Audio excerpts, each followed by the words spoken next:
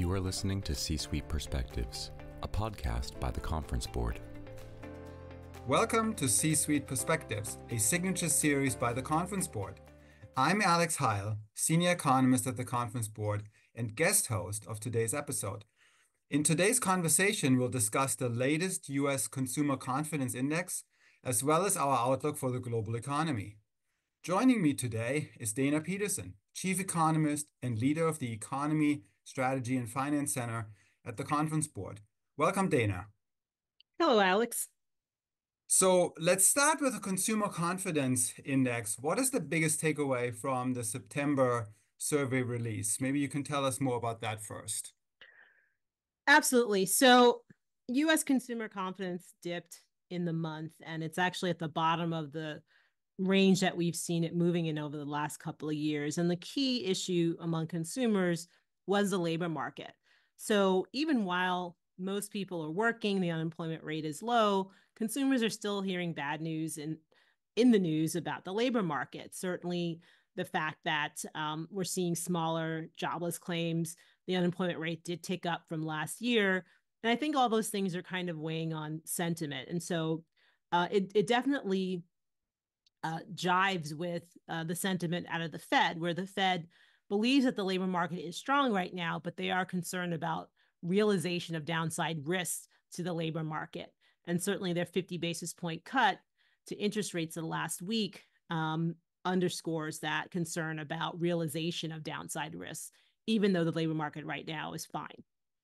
So it's really a consistent story if you look at the consumer confidence survey and related to the most recent labor market information that we received, right? It really seems like sentiment on the consumer side reflects some of the slowing in the labor market. Is that a true statement?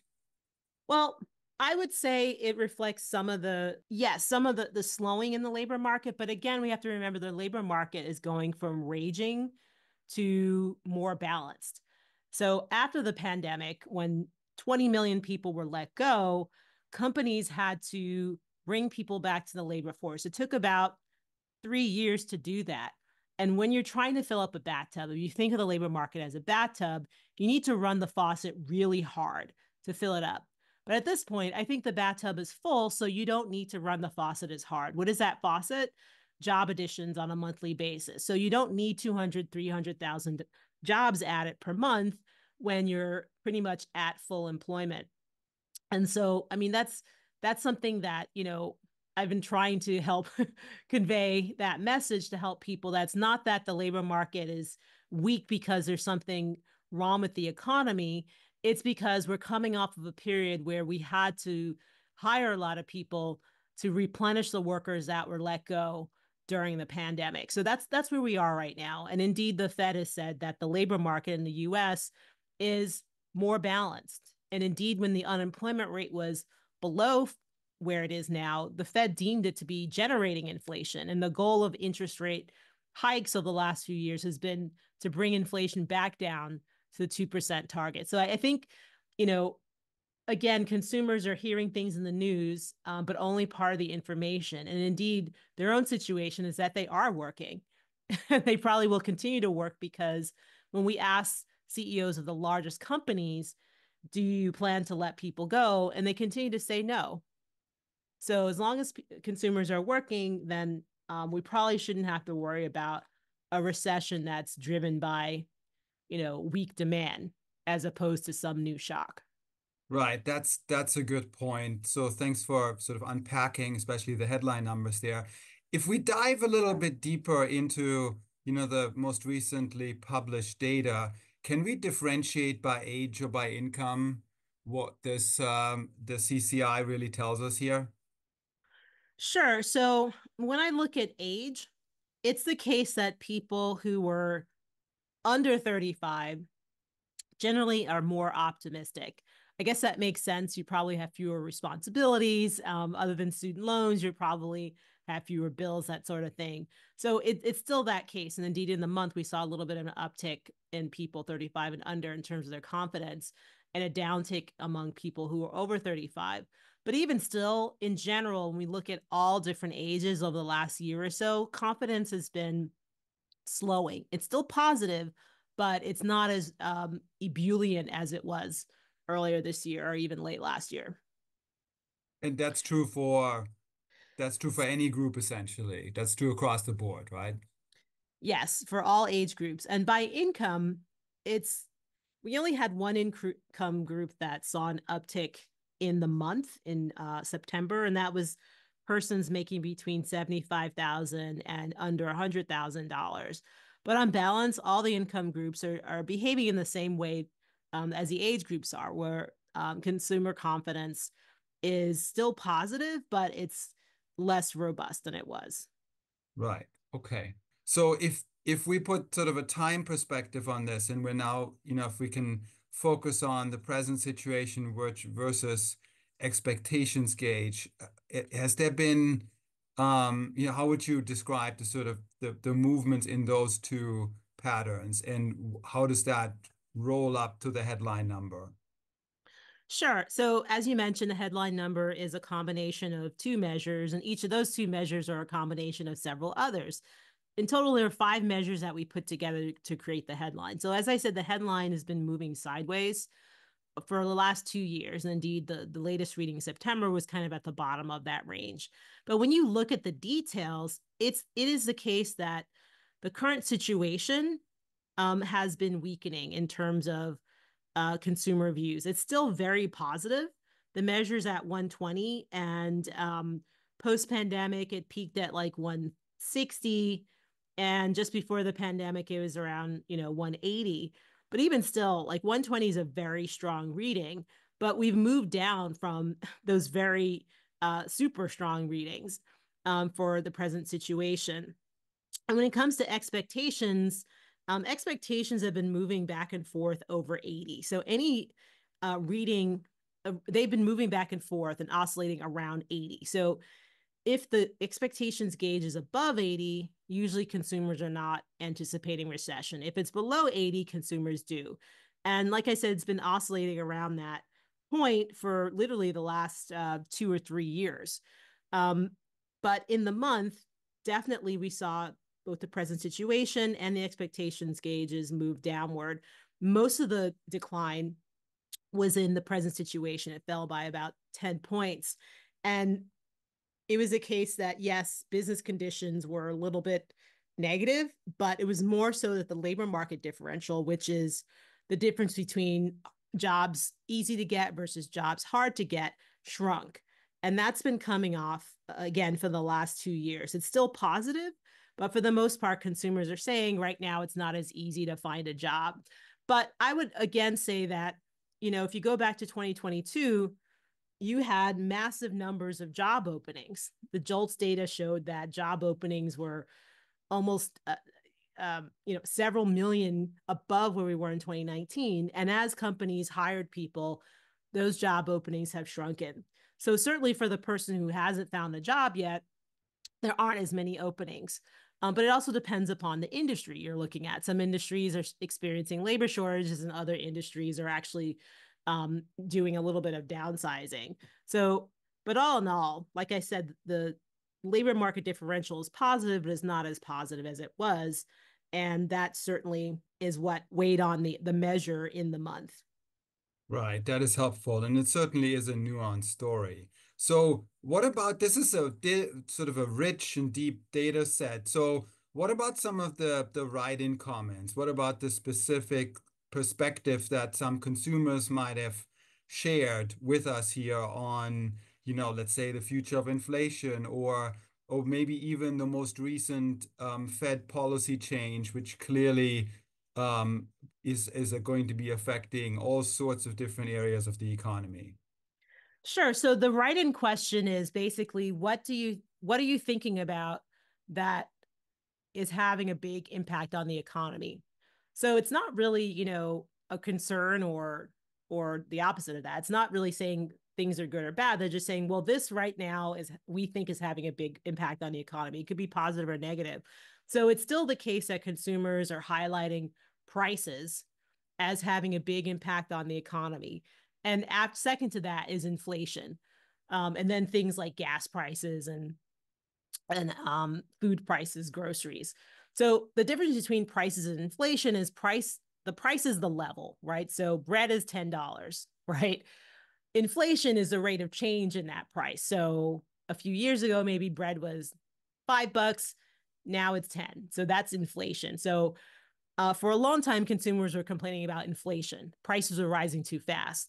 Now prices are rising at a much slower pace, but the level is still high. It's expensive. Bread is expensive. So consumers are still focused on that, but less on the rate of change in prices, but more on the price level. But what also popped up that was interesting in the write-ins was comments about politics and the election, and also comments about interest rates.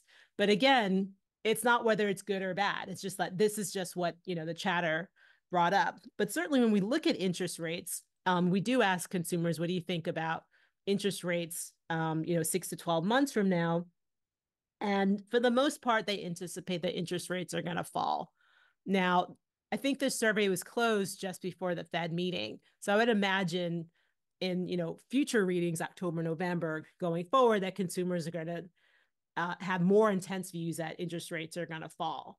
And when it comes to at least the election write-ins, there's still not as many write-ins as we saw, certainly for the 2020 elections or even the 2016 election. So consumers are a little bit focused, but they're not saying that it's having a mega impact on the economy just yet. That's probably going to change in October, because that's when typically consumers and households get really involved in thinking about the election, because they're just getting ready to vote. Right. So the availability of data at different points in time makes a difference in terms of how consumers form their own beliefs and expectations. That's true.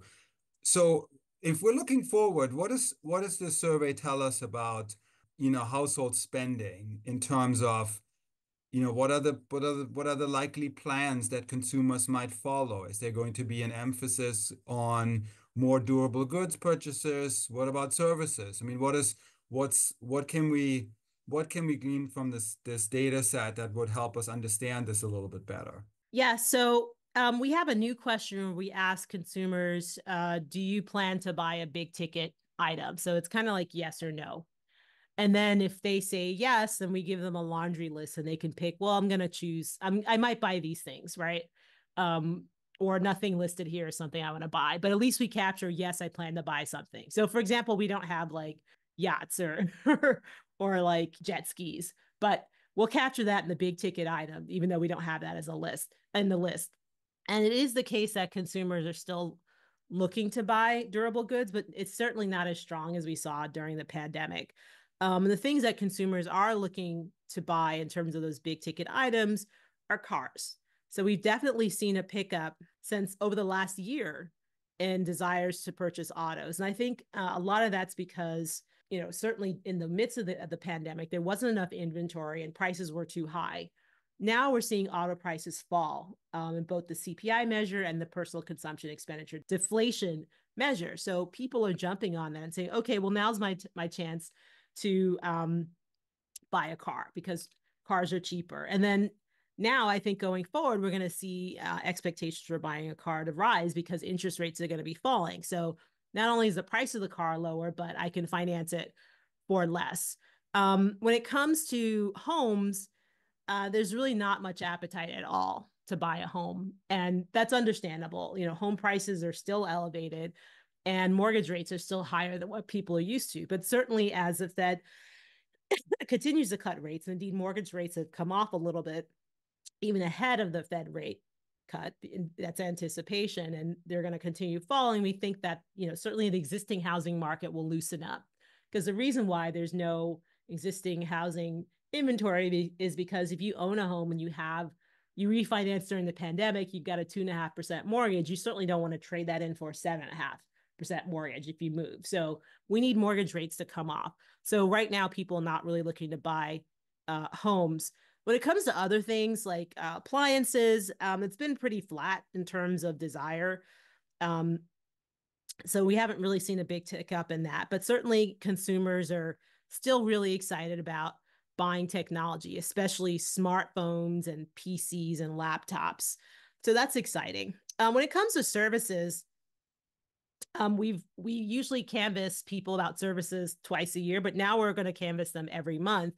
And certainly in September, it's still the case that people are interested in travel, getting on a plane, going to a hotel, and restaurants, eating out. But once they get to their destination, they're not interested in going to the amusement park or the historic sites, right? They're just kind of sheltering in place during travel. And so that's still the case that we're seeing here. What was interesting is that in the past, we've noticed that consumers were preferring to stream over movies, right? So streaming is cheaper. You can do that from home. The whole family can enjoy movies. It's like $100 or more for a family to go. And it's still the case that they prefer to stream over movies, but movies have moved up. So I think that's great for Hollywood, certainly, that consumers are suddenly more interested in going to the movies, which is something that, we really haven't done that much of since the pandemic. So that's good news. But it's also the case that consumers are planning to continue to spend more on things that they need in terms of services like healthcare, utilities, motor vehicle services, things like insurance. So that's not different.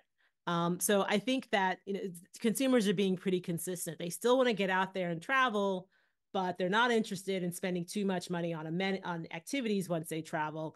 And they're also more keen to spend on non-discretionary types of services over discretionary types of services. Yeah, that's really interesting. I mean, it's fascinating to see how some markets have really been, while current decisions are largely driven by also current economic conditions and the outlook, but some are still affected by what happened during the pandemic, like movie theaters and cars certainly come to mind. We're going to take a short break and be right back with more of my conversation with Dana Peterson. What does the future of work mean for your employees? How will your company navigate ESG? Will there be a global recession? At the Conference Board, our experts translate the latest research and economic analysis into insights and real-time problem solving for your organization.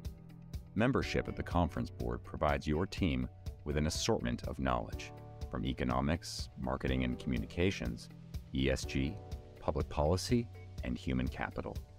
As a member, you'll have access to our center experts, member-exclusive events, data and benchmarking tools, and peer sharing that will help you understand the present and shape the future. Consider becoming a Conference Board member today by visiting www.conference-board.org. Welcome back to C-Suite Perspectives. I'm Alex Heil, Senior Economist at the Conference Board. I'm joined by Dana Peterson, Chief Economist and leader of the Economy, Strategy and Finance Center at the Conference Board.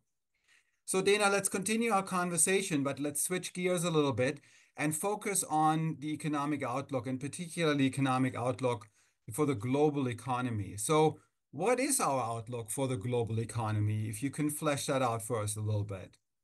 Absolutely. It really hasn't changed that much relative to last month. We're still expecting the global economy to grow by around a little above 3% this year, and roughly that amount, a little above 3% next year. However, it's still the case that you're going to have a lot of diversity in terms of which economies are really driving that 3% growth rate. It's still the case that Asia, so China, India, ASEAN economies are going to be responsible for much of the growth or the contributions to growth to that 3%, both in 2024 and in 2025. And among advanced economies, it's still going to be the case that the US is going to more or less outperform most other advanced economies. But even still within those stories, there's a lot of variation. And when you think about, I'm just kind of, go around the world. I guess you'll probably ask me this, but in terms of the biggest contribution to that 3%, it's still the case that we have China for this year and next year. And that's despite the fact that we've seen a lot of bad news come out of China. It's mainly because the government and the central bank are expected to continue to support the economy such that China achieves, the prescribed 5% growth rate that is desired. So, but that means that there's going to be very uneven growth within the economy. And we can talk a little bit more about that later.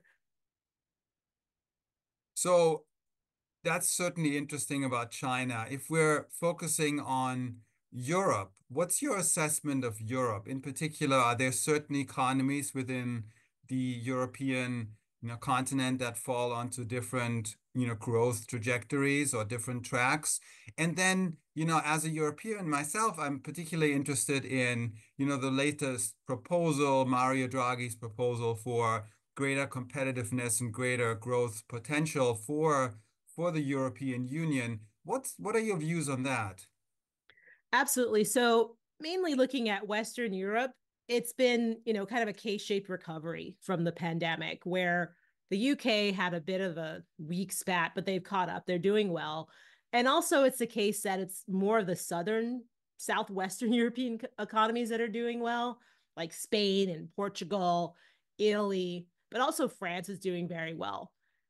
However, Germany has not. And Germany is usually thought of as the engine of growth for the European economy, but Germany's been very much impacted by the global manufacturing slump we've seen over the last couple of years. And it reflects a number of things. Yes, Germany was very much impacted by the fact that energy prices spiked, so they couldn't run their factories. They're also facing a lot of competition, especially for vehicles, which we're going to talk about in our window on next week, Alex, where they're competing with not only U.S. brands, but mainly the Chinese brands, and they just can't compete. So given that, we're seeing Germany be very weak, and that's weighing on the overall growth for the Euro area as a bloc and also for Western Europe in general. So meanwhile, you have a bunch of economies that are doing well, but one large economy that's not doing very well. And now it's kind of the sick man of Europe. So we think Germany is probably still going to be somewhat challenged. Now, a couple of weeks ago, Mario Draghi came out with this really great paper. It was commissioned, and basically he was asked, well, what do we do about the European economy? And he said, well, Europe has two paths. Either Europe can invest in itself and generate greater productivity, or Europe can not. And not doing that means that Europe's going to fall way behind. And basically, it's going to not be able to compete with the US and China, who are kind of the big economies that are driving a lot of the growth in the world, and also have the most influence in the world. So, key things would be, yes, investing in technology and R&D, also investing in, people, talent, ensuring that there's also a lot of integration fiscally, because there's no fiscal union, right? You have the monetary union in the euro area where the ECB determines policy for a bunch of economies, but you don't have any combination you don't have a single body that's directing fiscal policy because all these economies are so different. And also they don't have like one, set of treasury debt that they could potentially sell. So all those things are super important, especially for Europe to compete in this world that's much more technologically advanced, in a world that's greening. They're kind of behind in all these measures. And even against that, they're experiencing a shrinking demographic. So yes, Europe is aging, so many people are retiring, but also the young people are leaving. So they're having brain drain. So they need to reverse it. Well, they can't reverse the retirements, but you can certainly reverse the brain drain, and make sure that you're investing in your people, capital, infrastructure, et cetera, in order to accelerate growth. Yeah, I think these are all really important issues for Europe. I mean, some of them have been around for decades, right? Some of these structural problems have been around. Some of the fiscal constraints, they have been certainly around since the Maastricht Treaty. There's been all kinds of concerns, but it's good that those are now at least brought up in one proposal or one package of reform, and hopefully they get picked up and discussed, and hopefully there's some implementation of beneficial policies. Dana, let's focus briefly on China, which is one of certainly the big economic players in the global economy. China has received some bad news on the data front lately. What do we think now about the outlook? Yes, China is still being challenged by their ongoing housing crisis and the fact that consumers who've lost a lot of wealth due to the housing crisis are not interested in spending.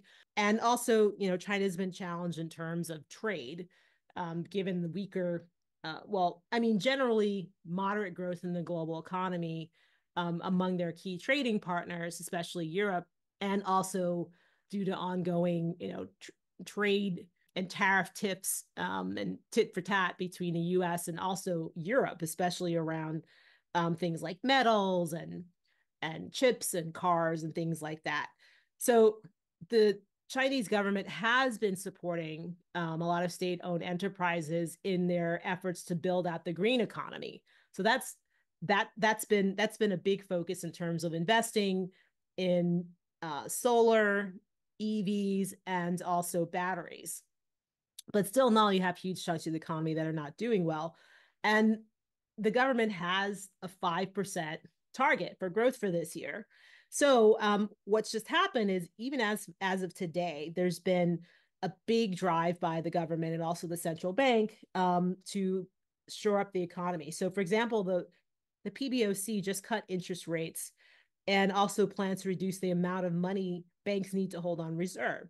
So if you reduce the reserves, the amount of reserves banks can hold, that means they can lend more, right? Also, there were a number of packages to help shore up the property sector. For example, providing initiatives to reduce the cost for carrying a mortgage for consumers, and even allowing banks to loosen up some of the interest rates that they have on mortgages and housing. So with all those things, like I said, the Chinese government and the PBOC are going to be working together to try to achieve that 5% growth rate. But there's still a lot of concern underneath, and it's going to be challenging for China to transition to a more domestic demand-driven economy if consumers are not or can't participate. So let's round out our conversation here and let's talk a little bit about interest rates. Right? It's on everybody's mind. The Fed acted by changing its the short-term interest rate goal by 50 basis points. So what's our outlook now for interest rates? How is this going to reflect interest rates globally? What are other central banks likely to do? Can you give us the sort of comprehensive global picture of what the interest rate environment will likely look like over the next few months or so? Sure. Indeed, if you look at economies, both emerging markets and advanced economies, the Fed's kind of the last to the game, right? The last of the party. Many other central banks, especially emerging markets, have been cutting interest rates. And that's because they hiked interest rates sooner than advanced economies did. And they hiked interest rates to much higher levels. And so that meant that they were kind of the first to tackle inflation in their economies, and then they could reduce the amount of restrictiveness by cutting interest rates.